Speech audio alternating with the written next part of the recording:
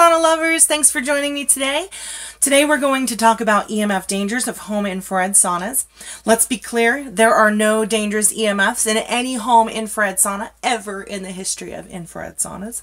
No adverse effects have been reported with infrared saunas, and that's from Brett Bauer, MD at the Mayo Clinic. So what is EMF? EMF stands for electromagnetic field. EMF is one of the four fundamental forces of nature. All matter, living or non-living, produces electromagnetic radiation. The various manifestations of electromagnetic radiation share one fundamental property, the electric charge. The electromagnetic spectrum is divided into ionizing and non-ionizing bands based on how the wave interacts with biological tissue.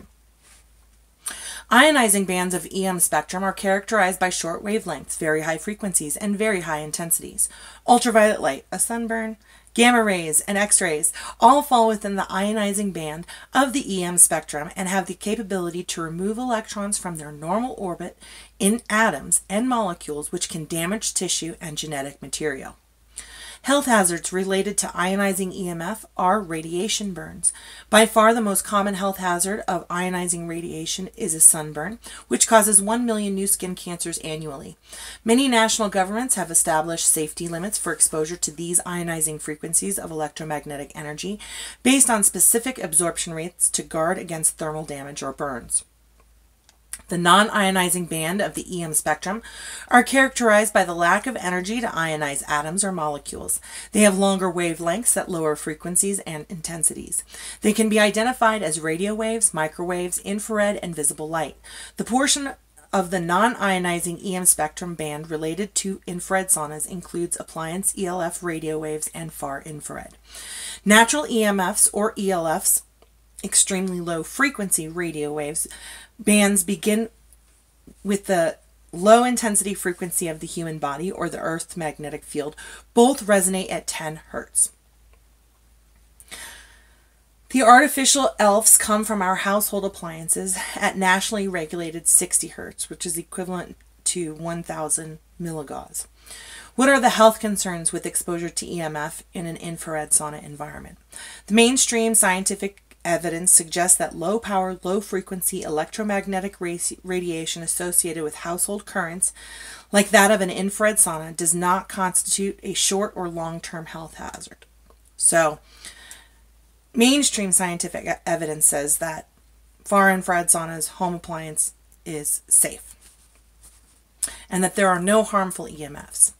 A 2009 study at the University of Basel in Switzerland found that intermittent but non-continuous exposure of human cells to a 50 Hertz electromagnetic field flux at a density of 1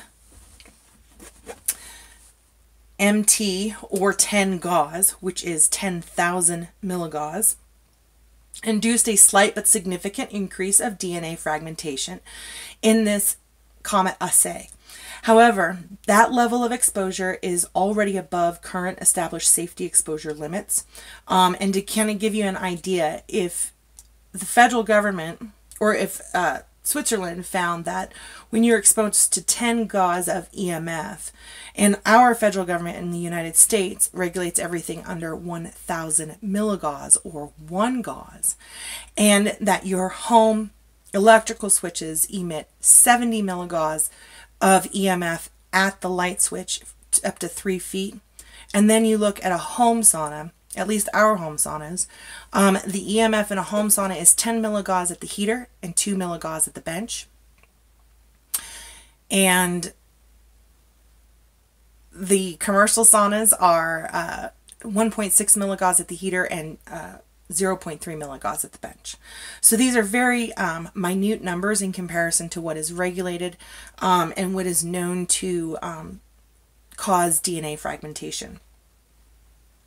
All infrared sauna companies utilizing the newest low EMF flexible carbon heating panels are operating with non-ionizing EMF radiation levels of 1 gauss or less at 4 centimeters from the heating source, at 0.5 Hertz at 3 feet from the power source, at a flux density of 0.001 MT or less, that is 1/1000th of the recommended safety of 10 gauss or 10,000 milligauss and 1/1000th of the 50 hertz electromagnetic field it takes to increase DNA fragmentation.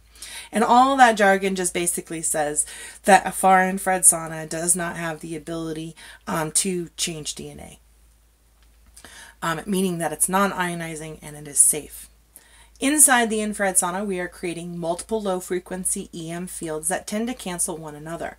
The flexible biophoton nanocarbon infrared heating technology used for home saunas have a patented design that extremely low frequency is canceled out by far infrared EMF and neutralizes the tissue-specific absorption rate of extremely low-frequency EMF to impact absorption of the more desirable far infrared EMF tuned to the resonant frequency of the human body. Celebration Sauna's biophoton nanocarbon infrared heating panels and systems are provided with a configuration that simplifies the system complexity while also delivering sufficient infrared heat and sufficiently low EM radiation levels at selected wavelengths. Our standard heaters emit 10 milligauss at 4 centimeters and 2 milligauss at 24 centimeters.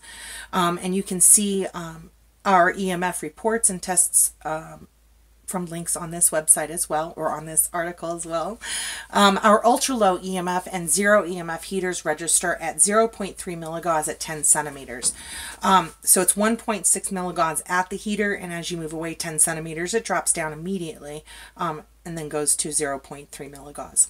Again, you can see those testing reports with links on this article. The truth is, electromagnetic radiation is a universal language of life. Human beings not only need electromagnetic radiation input from the outside world on an ongoing basis for survival, e.g. visible light for melatonin cycle or UV radiation for vitamin D synthesis, research has demonstrated that every cell in your body also emits EMF. Our bodies produce two types of EMF in the form of electrical charges that control our nervous system, brain and heart, and in the form of far infrared or body heat produced in the mitochondria of our cells, helping to regulate important functions and keep us healthy. There is no conclusive evidence that EMF causes disease or increases disease risk factors, and that is a quote from the Centers of Disease Control. I have put a number of research and links to other EMF websites, giving you both for and against, so that you have all the information that you need to make the decision that's best for you. The last little study here is in May of 2011. The WHO's International Agency for Research on Cancer published a review of the evidence on health risks of electromagnetic fields, concluding that there was inadequate evidence of any health risks posed by EMF. This designation as possibly carcinogenic has often been misrepresented as indicating that some measure of risk has been observed. The designation indicates that the possibility could not be conclusively ruled out using the available data. And Health Canada says there is no conclusive evidence of any harm caused by exposures to electric and magnetic fields at levels found in Canada homes and schools, including those located just outside the boundaries of power line corridors. And again, that's from Health Canada. So that pretty much sums up and gives you all of the information and links that you need to kind of make an educated decision as to whether or not the zero EMF heaters and that technology is important to you. I also welcome you to give us a call. The best number to reach me is 855-728-6248 and ask for Katie. Thank you so much for watching, and I'll see you next time.